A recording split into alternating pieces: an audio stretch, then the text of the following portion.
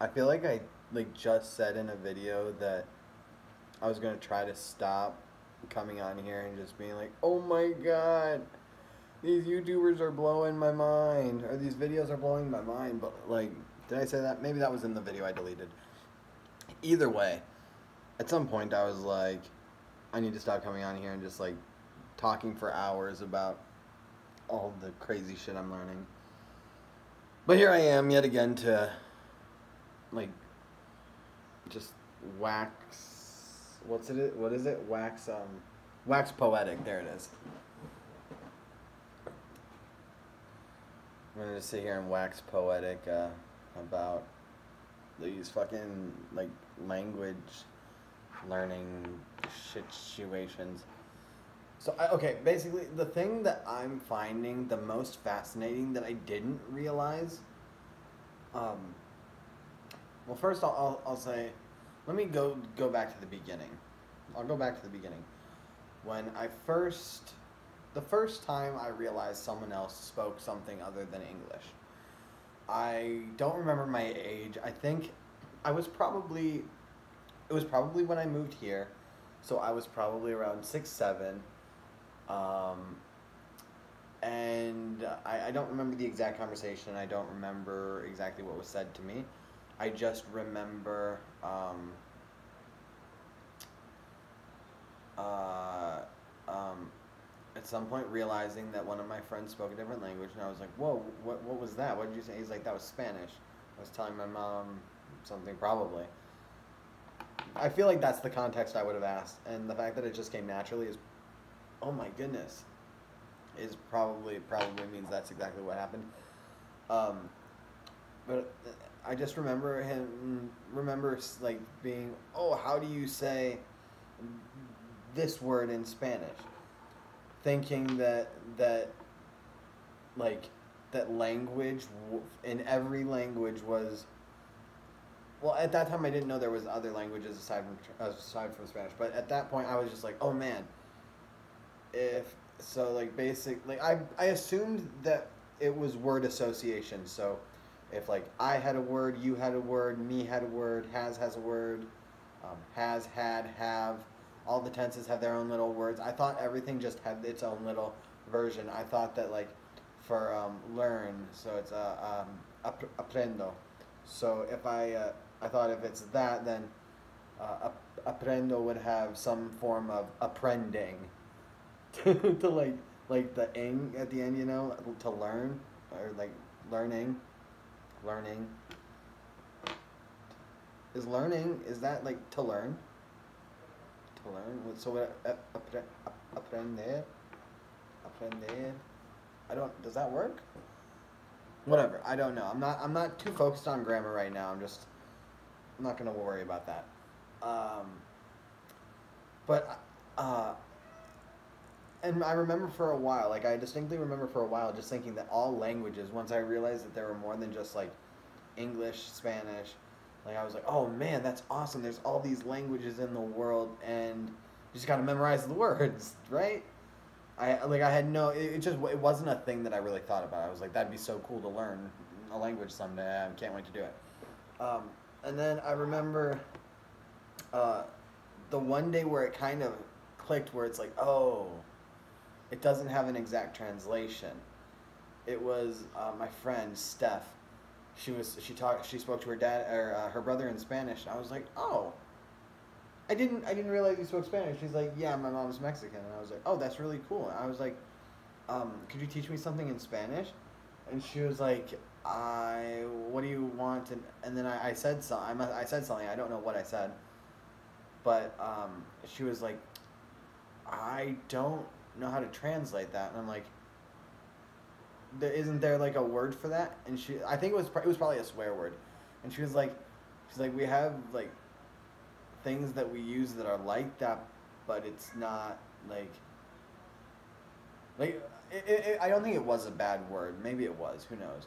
But basically, she kind of just explained that there wasn't like a literal translation that she could like give. That it was more of like a like it wasn't a direct translation, and even though it wasn't a direct translation, I remember her not telling me what it was because it wasn't a direct translation. So we all just kind of assumed that it wasn't gonna work out. Um, Chill, bud. Chill, dude. But what I didn't realize when I started on this like language journey almost a month ago. I'm gonna say 3 weeks ago, but it's almost a month now. I think we're on day 26 or 25. So we got like a couple of days, and then we'll be on the 4 week mark. So almost 4 weeks, not almost a month. It's close. It's a March month or fucking Jesus. Um, no, I need to start saying "Ay Dios mío." That's the one. Like I want to start using like things that I can use in my everyday life that are just kind of like just rewrite my brain.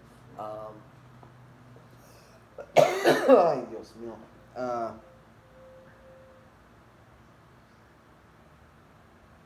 I got stuck I got stuck in Spanish for a second. I was like, I don't know words for these. Um, so at that point, I realized that things didn't always translate, and then I don't think I ever really thought about it until like in depth until now, really.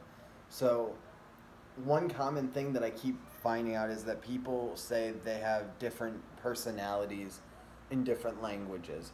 Not like a split personality thing, but like you have a different thought process, and then the excuse me, sorry, disculpe. Oh my gosh, I got like a hair on my nose. It's from him. I blame you, you little weeno. Come here, bud. Mi gato. Mi amor. Come here. I'm just like clicking at him.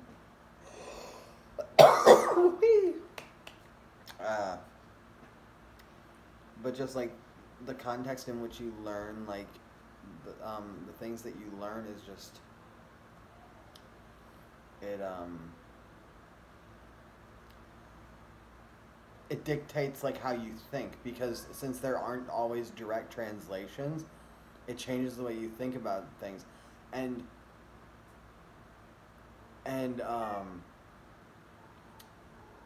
I just started watching like like a video, or I watched like a TED Talk about language barriers, and this woman, she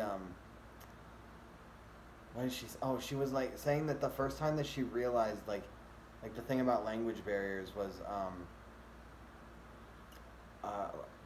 man, what was her name? I just want to give her name so that you can like look it up. But it was something to do with language barriers. So if look up that TED Talk. But she said that she had a German friend that like I guess she used the term the term falling in love, the English term, and in German they don't have like falling in love, like you're in love. So like it made her like kind of rethink this rethink like this whole like the idea, the thought of love, because like our thoughts are attached to words. Like that's how we put things together, is through words in our head. So she was like excited for like, did she say that? I don't know, maybe I'm making it up, but like I can only imagine being excited for the next time you're falling in love, because now you have this word to describe like I am falling in love. And that's the thing, I can't imagine not having that, because falling in love, like that's a genuine feeling that I believe I've had before, of like that moment of like, oh shit, I think I'm falling in love. Like I think it's happening. Like I can't imagine not having that, like that way to describe things. And I think that's so cool. And then oh, what else did she say? Oh, she said something. But someone said something. Oh man, I wish I could go back and watch it, but I'm using my phone, and I'm using my phone to watch things, so I can't stop and just go. But it was like about to make me cry, because it was just this moment of like, wait, like I cannot wait to see what's going to be falling in love for me. What's going to be that for me with all of the languages that I am going to learn. What's going to be that thing that affects me? Oh my God, that's what it was. Thank you, it came. And so did me. Apparently, so did I. Jesus. Ay, Dios mío.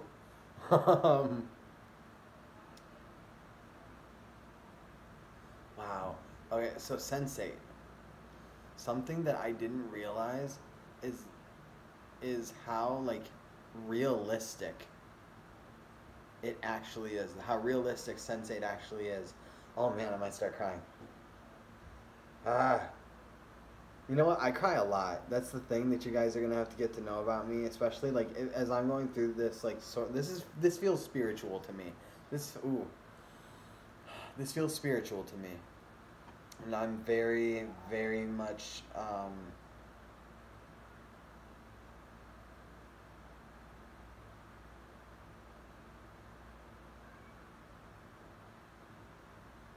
don't know. I'm very much.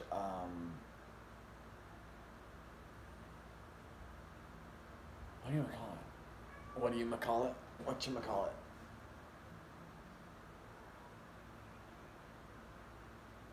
Fuck, what was I saying?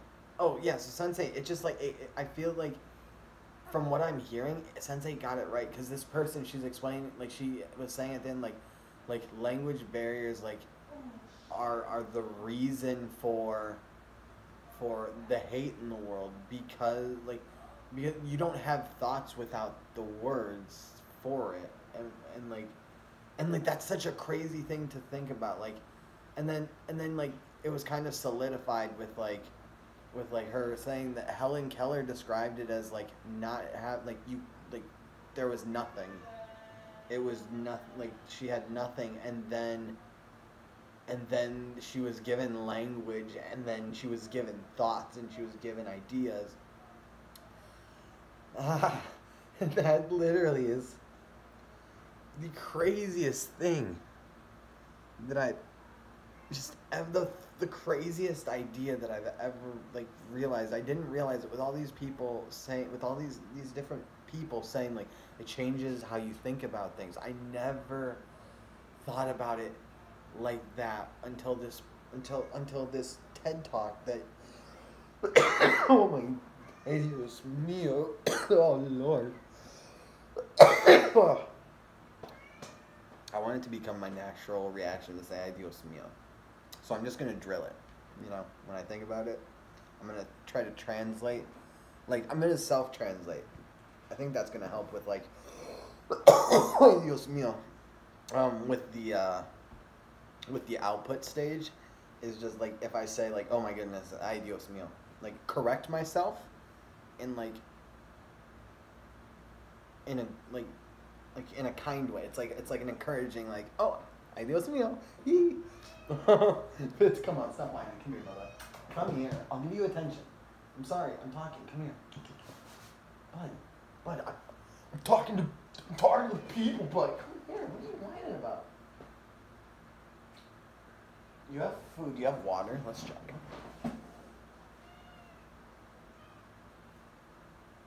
Amiga, you don't have water. Let's go fill that up, okay?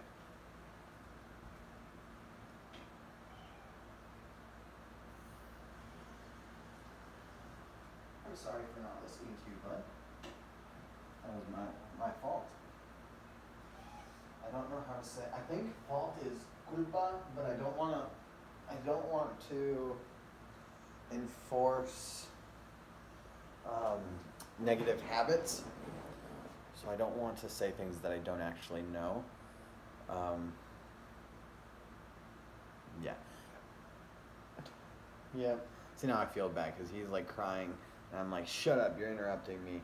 He's like, bitch, I'm thirsty. My bad, bro. My bad. What was I saying? Oh yeah. So then, okay, Sense8. This is in my last video, my last two videos. I think I touched on that there was a reason for the languages that I chose. Sense8 is that reason. I'm not gonna get into specifics, because this isn't that video, um, but it has something to do with like just this feeling that I'm having. Fitz, thanks for distracting me. You got the cry so far out of my system for now. I'm not ready to expose that to you guys yet. Oh, excuse me. Like I cry a lot, and like I like crying, but like I'm trying to keep it collected. Um.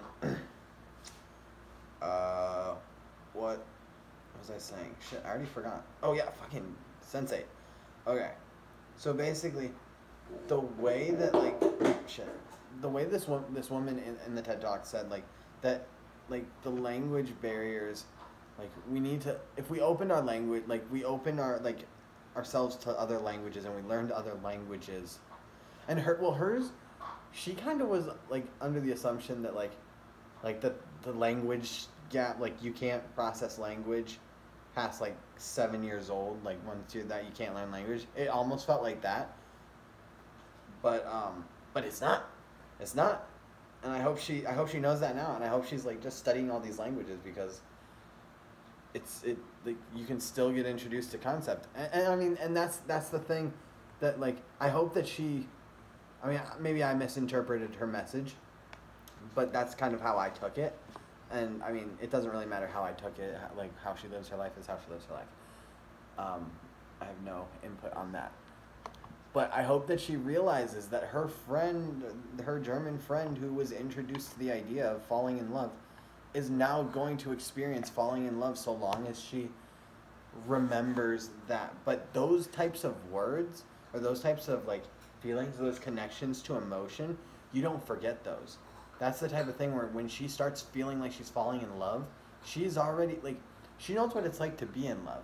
And now that she knows the term falling in love, I'm sure she can process the moment of like, whoa, wait, there is like that moment where like that feeling of like beforehand of just like, wait, I think I'm in love. Like I think I'm falling in love. Like it's, yeah, you know, I think it's cool. But yeah, so in Sense8, basically all the 8 people from around the world, language barriers and whatnot, different like socioeconomic status, a bunch of other shit, privilege and so like I don't know what's the opposite of privilege, like that some have not, and some have but also have not, and I mean that's like all of them. But either way, they're they all find at some point in their life that they're connected in their mind, and